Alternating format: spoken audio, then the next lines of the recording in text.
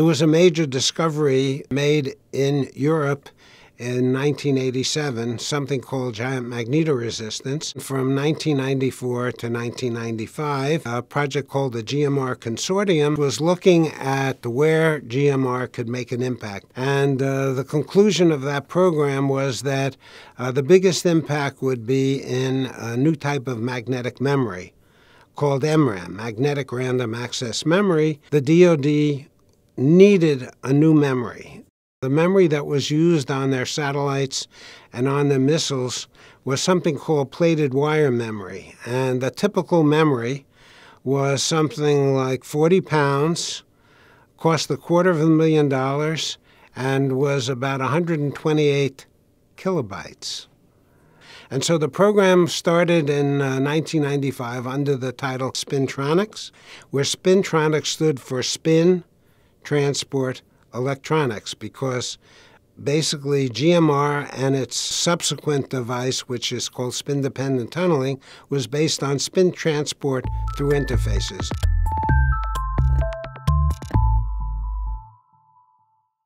There was another major discovery called magnetic tunnel junction, and so this really put an impetus in spintronics, because the spin tunneling effect, where the metal is replaced with an insulator, was a much larger effect, in fact, by an order of magnitude.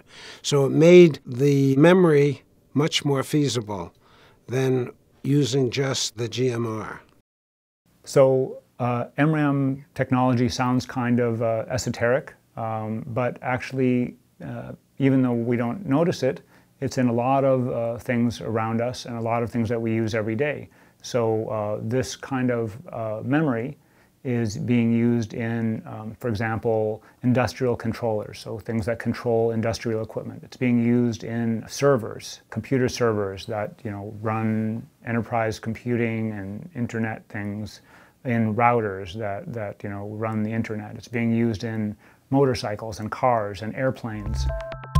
It turned out that there were some very interesting properties for spins in semiconductors. So there were two interesting experiments. One occurred in Japan, and this was the fact that magnetism could be effectively tuned with an electric field. At the same time, there was an experiment at Santa Barbara where a semiconductor was hit with a circularly polarized laser, and a magnetic state was induced. So by hitting this material with a laser, you could make it magnetic.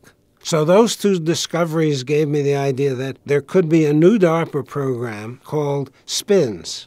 And the idea was, number one, the ability to modify magnetism at room temperature just with an electric field. And the second thing was to exploit the idea that you could optically induce magnetism in a semiconductor.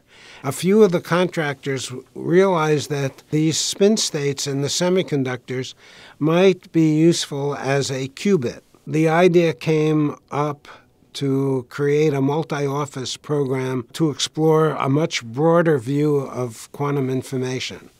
And so that was the genesis of a program called QUIST.